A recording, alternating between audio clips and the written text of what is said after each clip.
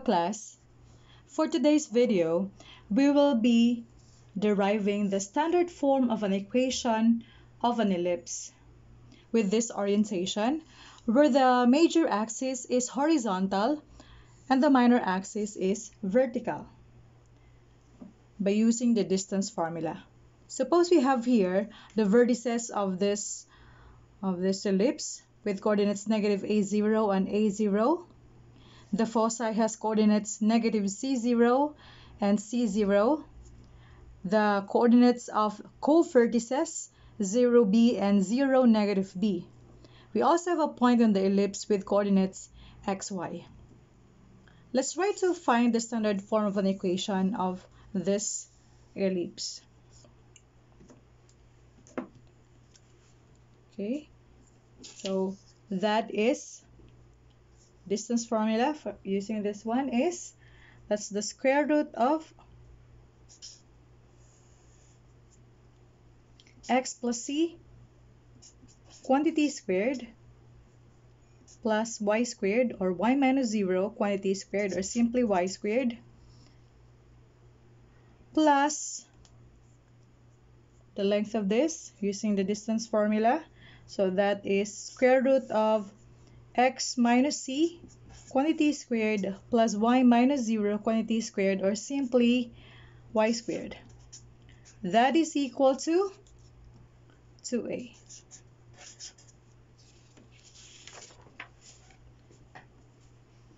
So given this equation,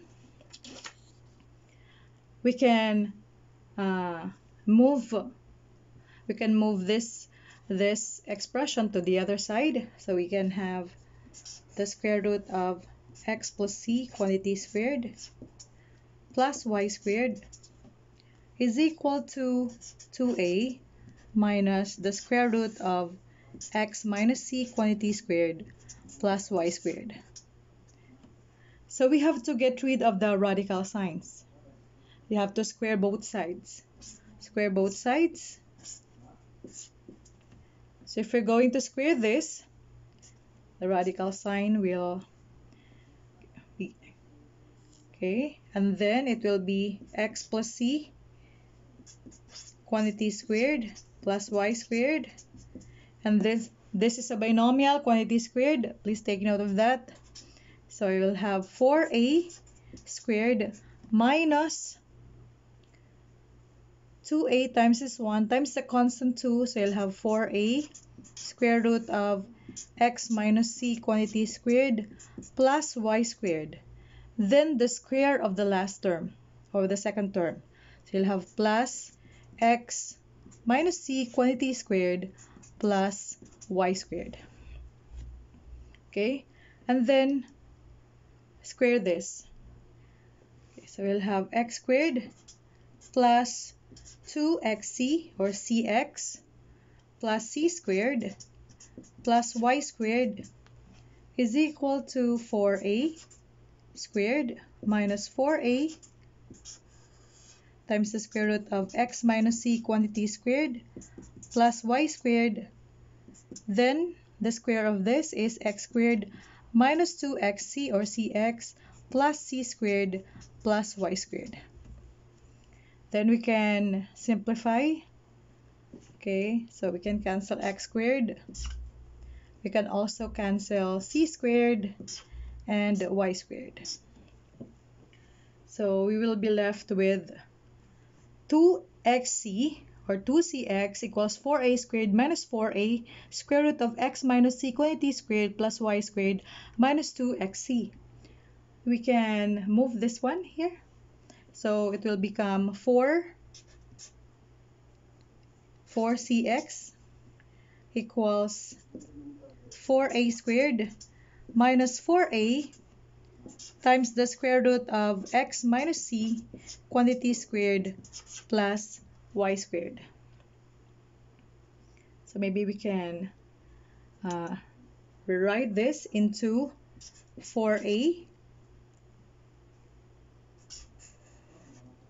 x minus c square root of x minus c quantity squared plus y squared is equal to 4a squared minus 4cx. Can you follow? Then we can simplify this. We can divide everything by 4. We will have a square root of x minus c quantity squared plus y squared is equal to a squared minus cx.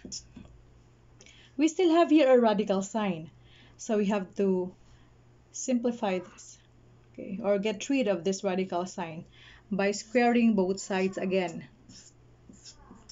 Okay, square this, so we'll have a squared times x minus c quantity squared plus y squared, so we can get rid of this. Then the square of a squared minus cx, we'll have a raised to the 4 minus 2a squared cx plus c squared x squared. Next is simplify or square this one. We'll have a squared times x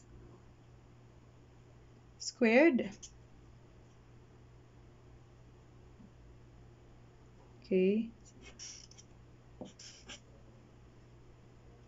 you have x squared minus 2cx plus c squared plus y squared. You have to enclose this in parentheses. Then equals a raised to the 4 minus 2a squared cx plus c squared x squared. Then distribute, so you'll have a squared x squared minus 2a squared cx plus a squared c squared plus a squared y squared equals a raised to the 4th minus 2a squared cx plus c squared x squared.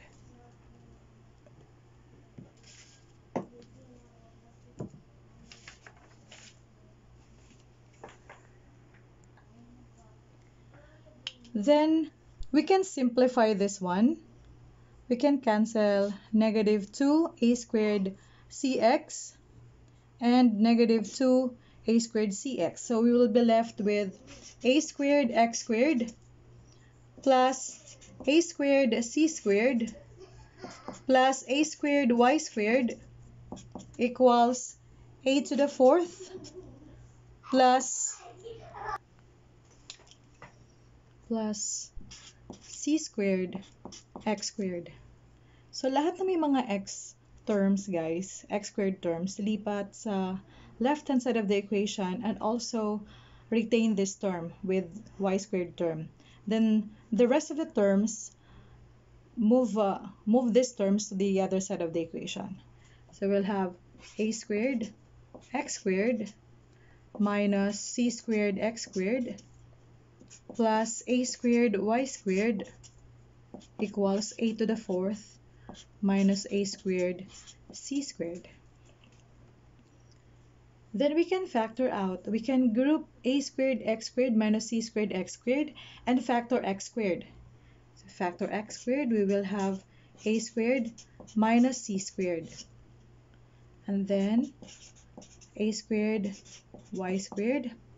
We can also factor this.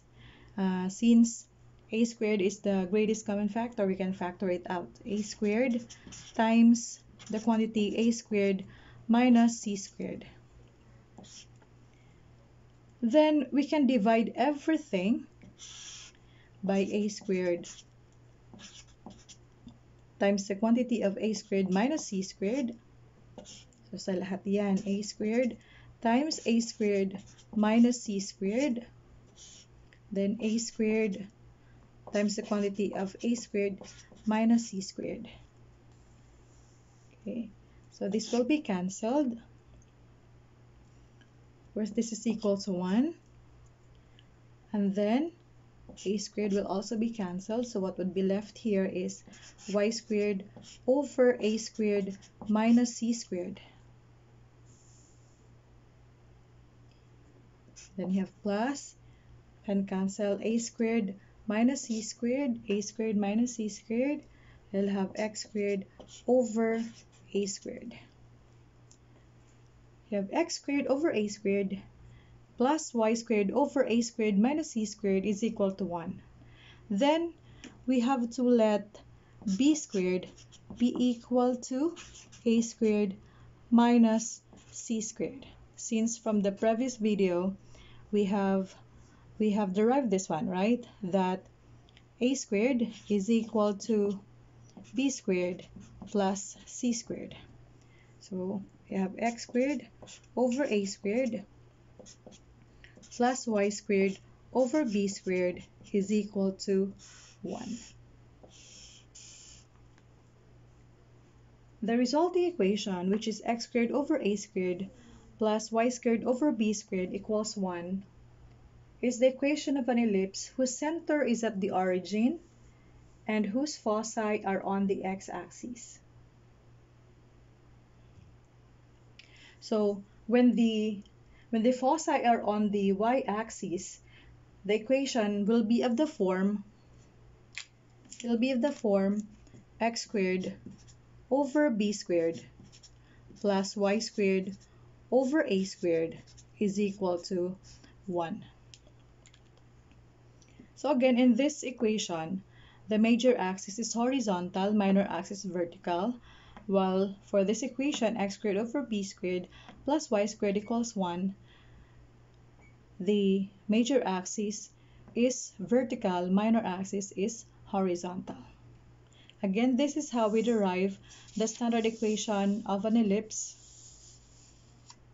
resulting to this equation. Thank you.